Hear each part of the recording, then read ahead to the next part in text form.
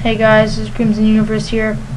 Doing another quick video and kind of a help video.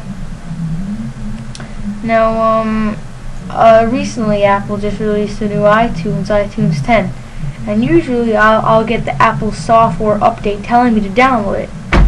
Well, I didn't. I waited a day, and I was getting a little bit mad, so I went on the Apple site. And I downloaded it, and everything was going fine. Alright, it told me to restart, so I restarted, and then this icon appeared, the iTunes icon, right there. And for some stupid reason, every time I click it, nothing will happen. I don't know why. I have no idea. Nothing will happen. It's on my system tray or whatever toolbar down here. I click it, nothing will happen.